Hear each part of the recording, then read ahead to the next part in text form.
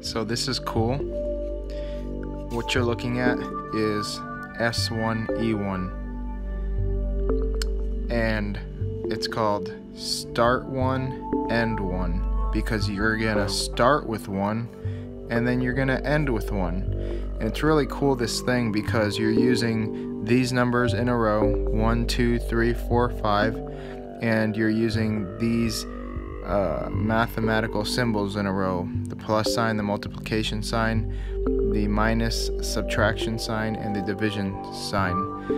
And you put them in order, just as you're going to start with 1, then 2, 3, 4, 5. You're going to start with addition, then multiplication, subtraction, then division. So you're going to start with 1, and it's going to end up going through these numbers back to 1. And once again, you're starting just like that in order. So you do 1 plus 2, 1 plus 2 equals 3.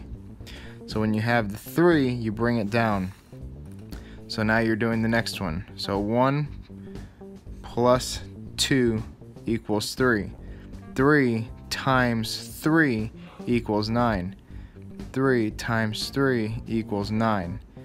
So we did 1 plus 2 equals 3. 3 times 3 equals 9. Now we're doing 9 minus 4 equals 5. 9 minus 4 equals 5. So we did all this right here, and we are here right now. So 5 divided by 5 equals 1. And that's why I circled the 1, because essentially you start back here. So it's really cool. Thought about this in 2016. Just was like, I wonder if you can do any cool math tricks with the numbers 1 through 5 and these mathematical symbols. And this so happened to come out into the limelight. So there you go. It's called S1E1.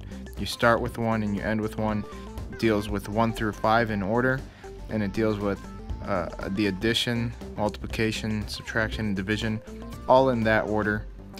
And then if you want to look at it here, it's 1, 2, 3, 4, 5. 1, 2, 3, 4, 5 in that order. And you got, once again, the order: addition, multiplication, subtraction, division. 1, 2, 3, 4, 5. Plus, multiply, minus, divide. There you have it.